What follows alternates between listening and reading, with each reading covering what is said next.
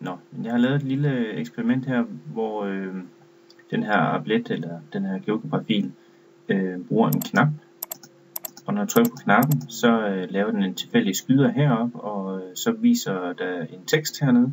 Der vises en tekst, hvor den beregner kvadratroden af skyderens tal heroppe.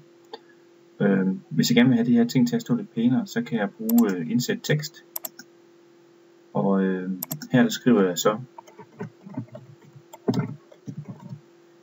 Se, nu kommer den store forskel, og det er, hvis jeg sætter den her LaTeX-formel til, så kommer jeg til at kunne lave nogle flere ting.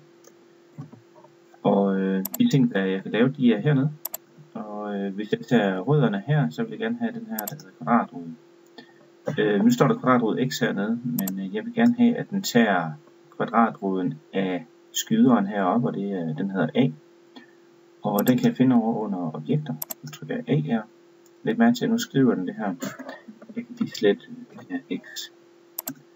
Og så kan jeg skrive lige med.